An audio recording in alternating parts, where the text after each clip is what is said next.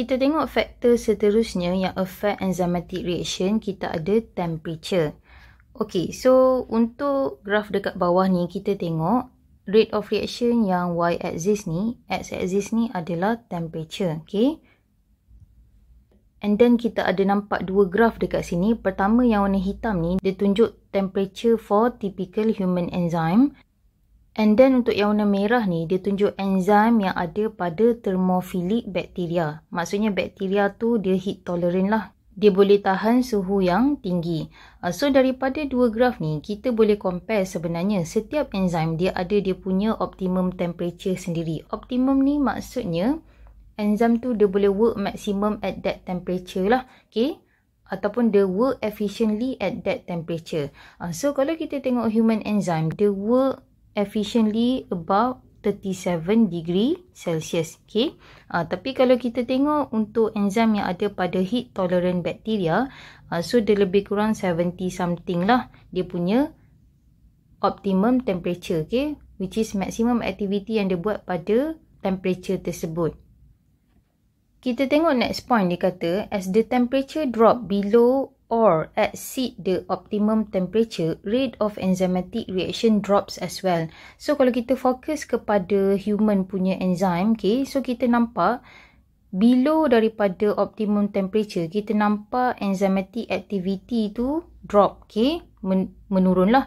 Tapi kalau dia beyond ataupun above the optimum temperature pun, let's say lebih daripada 40 degree, kita nampak enzymatic activity pun drop as well.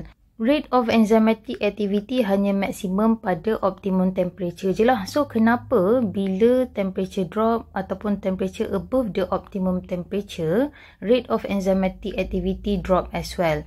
So itu yang kita nak tahu. Jom kita tengok next slide. So dia kata dekat sini kita fokus pada temperature drop dulu, okay? Yang sebelum optimum ni lah, bukan selepas optimum temperature. So dia kata let's have a look what happen when temperature drop below the optimum temperature of an enzyme. Okay.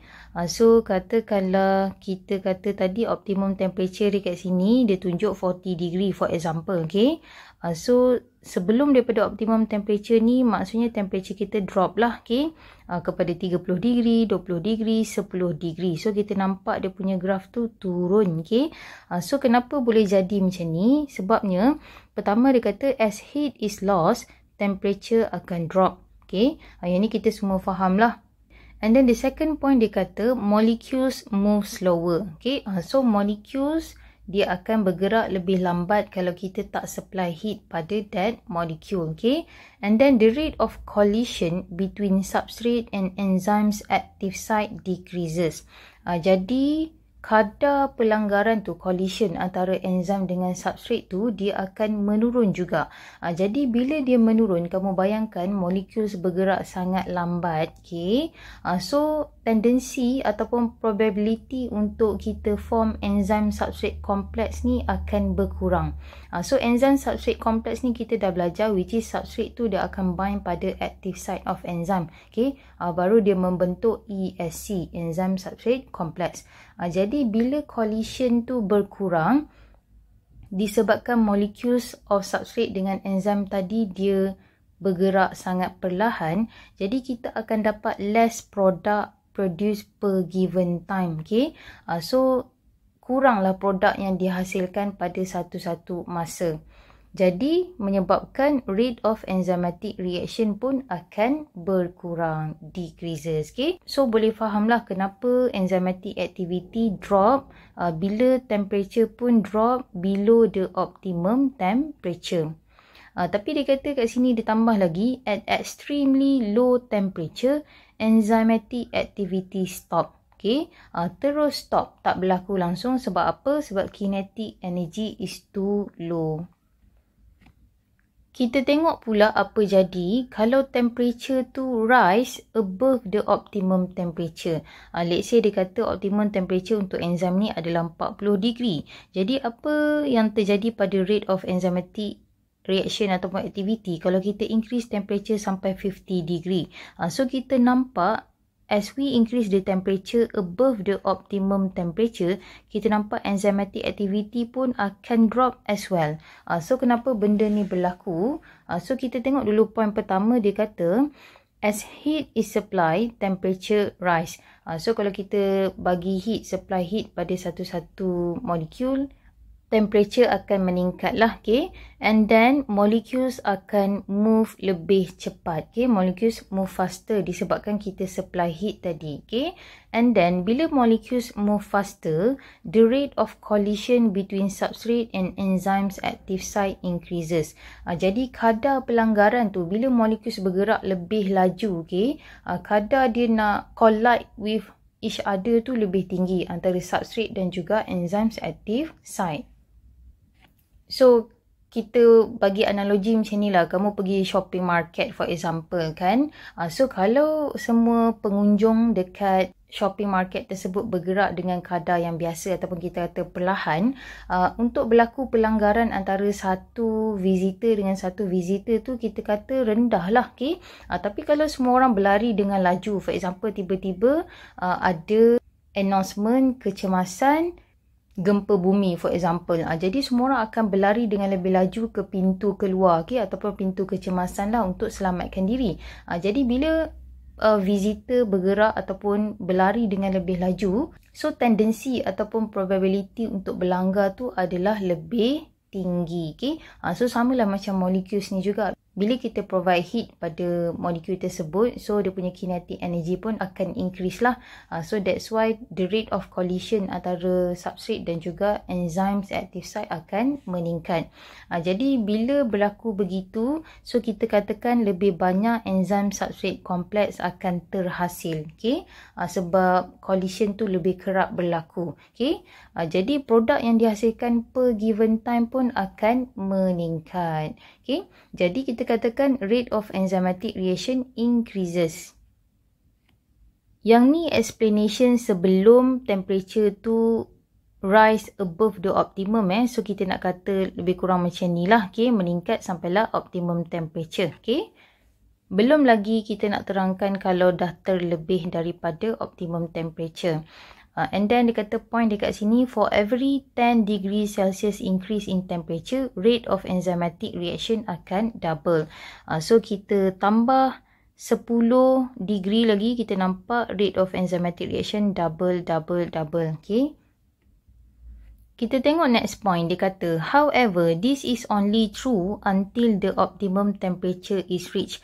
Maksudnya apa yang kita kata dekat atas tadi, which is kalau kita tambah lagi temperature, collision lebih banyak berlaku antara enzyme active site dengan substrate, and then rate of reaction lebih tinggi, itu hanya betul berlaku kalau sebelum optimum temperature. Okay?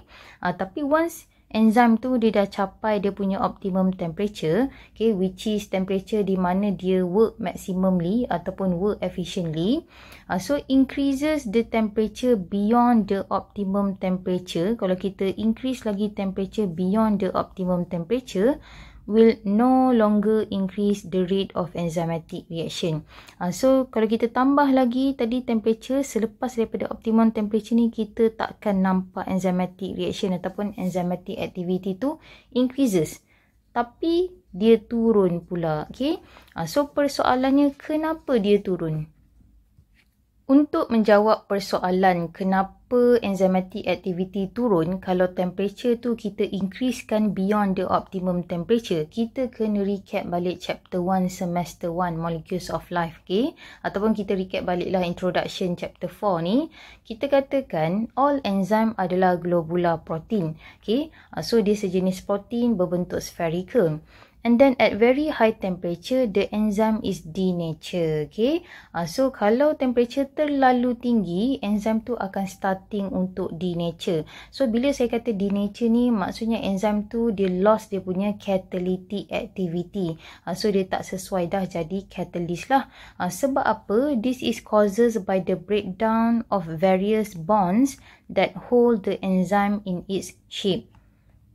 Jadi bila enzim denature, shape dia akan berubah. Sebab apa? Kita belajar before this, enzim punya level of protein structure adalah tertiary dan juga quaternary. Dan kita dah belajar dalam tertiary dan quaternary level structure of protein, kita ada 5 bonds. Kita ada ionic bond, hydrogen bond, disulfide bridge, hydrophobic interaction dan van der Waals interaction.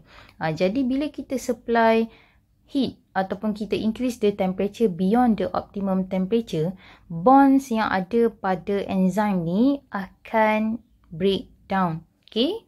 So bila dia break down, dia menyebabkan enzim tu dah tak dapat hold dia punya shape, original shape-nya lah. Okay? So menyebabkan changes in the shape ataupun conformation of enzymes active site. Jadi kalau enzymes active site tadi dah tak dalam keadaan original bentuk dia, jadi substrate yang sepatutnya bind pada enzim active site tak dapat bind. Okay? Sebab bentuk dah berubah sangat lah.